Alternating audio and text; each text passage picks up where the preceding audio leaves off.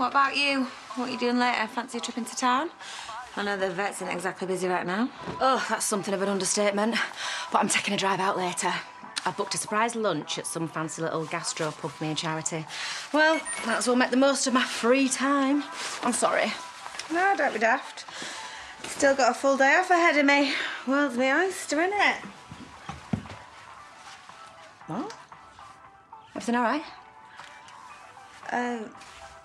Yeah. Sure. Fine. Oh, here she is. Yay! How was the dentist? I haven't been to the dentist. No, I think you'll find that's why you're late, remember?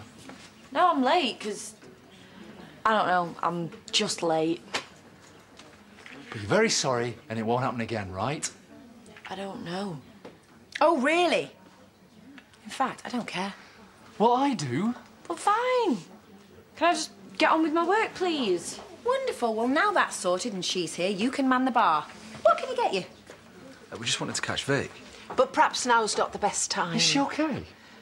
Look, this date she had yesterday with this Leon, or whatever his name Oh, was. please don't tell me he stopped the night. No, he didn't. He started mouthing off, giving Vic a hard time, so out he went.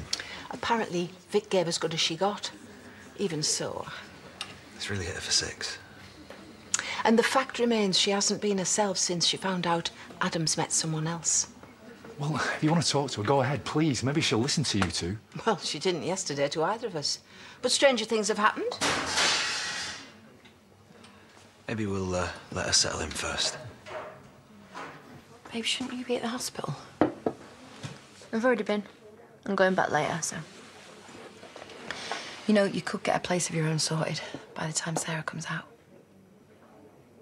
Yeah, it's not that. Well, babe, what is it? So, who fancies a drive out for lunch at an amazing gastro pub? They keep their own goats. It's so cute. Oh, sorry, have I... No, it's fine. Give me 5 minutes and I'll be ready to go. It's a joke. I'm joking. You two go, have a great time. Go on. Just go, I'll be fine. Yeah, OK. I'll see you later.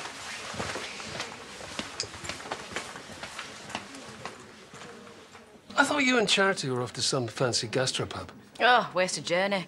When we got there, they had to shut, leaking pipe or something. Didn't even get to see the goats. We're off to a swanky art gallery tomorrow if you fancy it. Sorry, did you just say art gallery? Yeah, it's where they hang paintings and people go and look at them. Funny. You know your dad's the real art expert. Oh, I don't know. I see you're doing your homework. Well, I just want to see what all the fuss is about. Well, you'll be seeing the paintings for real tomorrow. Yeah, you know, I'm really looking forward to it. Actually, I'd go so far as to say I think I'm going to come away from this exhibition with a whole new appreciation for the art world.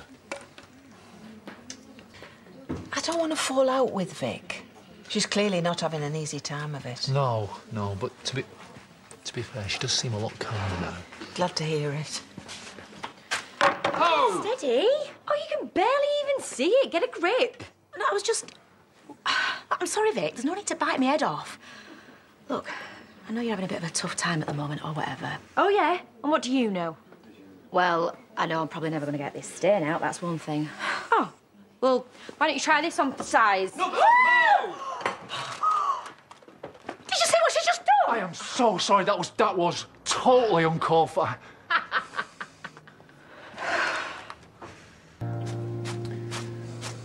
Why am I even bothering? Vanessa, I'm really sorry. Well, it's not your fault, is it? But if I were you, I'd get Victoria in check before Charity gets back in ears about this. Well, there's not much you can do. I mean, you saw her. She walked out upset. Yeah, well, maybe it's for the best. Well, not the upset bit, obviously, but well, you know what I mean. You okay? Yes, Dad, I'm great. Right, I'm gonna go home and get changed. I'll see you later.